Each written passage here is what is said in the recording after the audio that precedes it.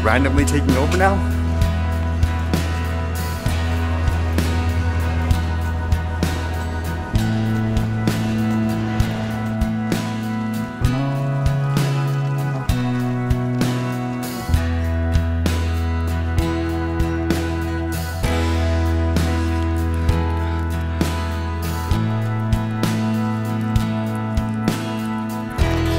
Helicopters buzzing through the sky today for some reason. I think it has to do with this fire that's a little further north, like in the Squamish area. You can kind of see it sometimes in the actual sky. I guess with all the COVID-19 pandemic stuff, wondering when it will end. Well, apparently a bunch of places are canceling all like Canada Day celebrations, turning virtual and stuff. Like this one says, in light of the current situation with COVID-19 pandemic and the government's priority of keeping Canadians safe, Canadian Heritage has decided to host Canada Day virtually. That's indeed what it says too on the official government sites. It says for Canada Day 2020, we're working with Canadian artists and artisans to put together a virtual program reflecting our diversity and values and showcasing the immense talent our country has to offer. How long will this last, huh? This thing is not until like what, 2.5 months away too. Although there was news where saying here it might actually be laxed down. And this one says, BC preparing to ease some COVID-19 restrictions in May, but only if cases keep falling. Province preparing for second wave in the fall. Yeah, so we'll see how it goes again. With that said, as many of you know, a lot more people and organizations are trying to use things like drones during this situation because you have to avoid people and all that. And people wonder, are organizations like the FAA, for example, going to laxen the laws and stuff like that to allow people to use it more for things like emergency? I guess according to this, they're not. It says the FAA is enabling drone use for COVID-19 response efforts within our existing regulations and emergency procedures. Our small unmanned aircraft rule, Part 107 and Certificate of Authorization process allow operators to transport goods and certain medical supplies, including test kits, most prescription drugs, and under certain circumstances. Although it does say they do it really fast, I wouldn't know personally, maybe someone in the US does. It says the FAA also issues special approvals, some in less than an hour, for flights that support emergency activities and appropriate government health or community initiatives. In my opinion, it should really depend on the situation. You shouldn't treat everything like a huge aircraft because sometimes even a minute could mean the difference between life and death, right? Just like when it comes to all those stories of saving people's lives and all that. That thought of things like drone delivery, there was actually an interesting contrasting story, I guess, here in Canada. This one says, pandemic not causing any birthday present delays for drone-owning grandparents. It seems pandemics are no obstacles for grandparents with birthday presents to deliver. Lochian Duffy turned 7 years old on April 13th. Physical distancing and other public health orders meant the birthday boy could not celebrate with friends and family, including grandparents, Verna and Ken Poe, who normally babysit 1 day a week. It says, quote, we're kind of going through grandson withdrawals and with self-isolation. With that, I guess it decided, hey, we have a drone, can we deliver this thing? And they were practicing with it and stuff like that, and eventually that's what they did. It says, we got it back together with what it could manage in terms of what the drone can carry, and did a practice run here at the farm. They could hear Lachlan's excitement from dozens of meters away. For a 74-year-old, it was pretty cool. I'm sure it was really cool for a 7-year-old. You can basically see the interview and stuff like that with them delivering it.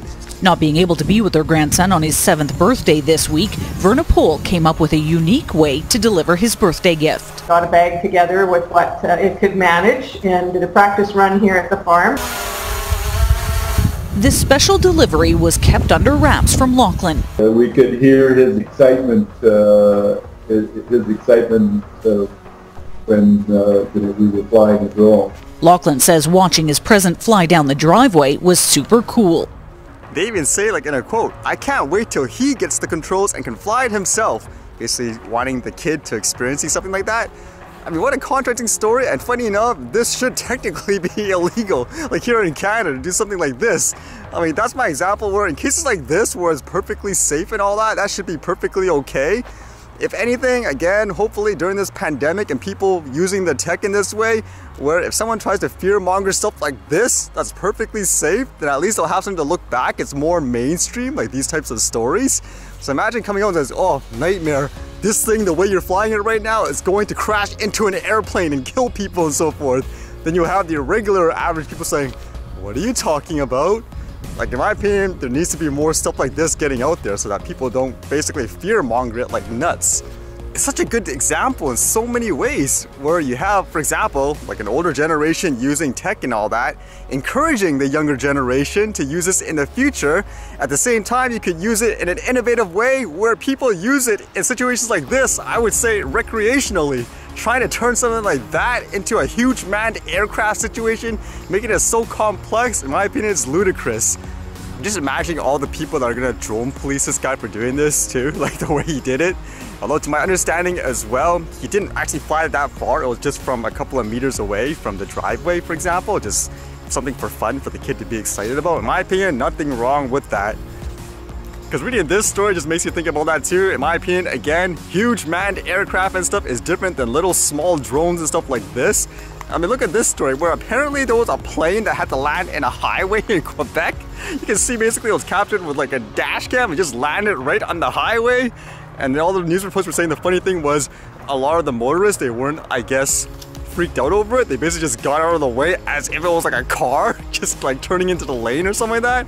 Like, I guess it was an emergency landing, but still, again, completely different in terms of a plane and something like this, like a small drone.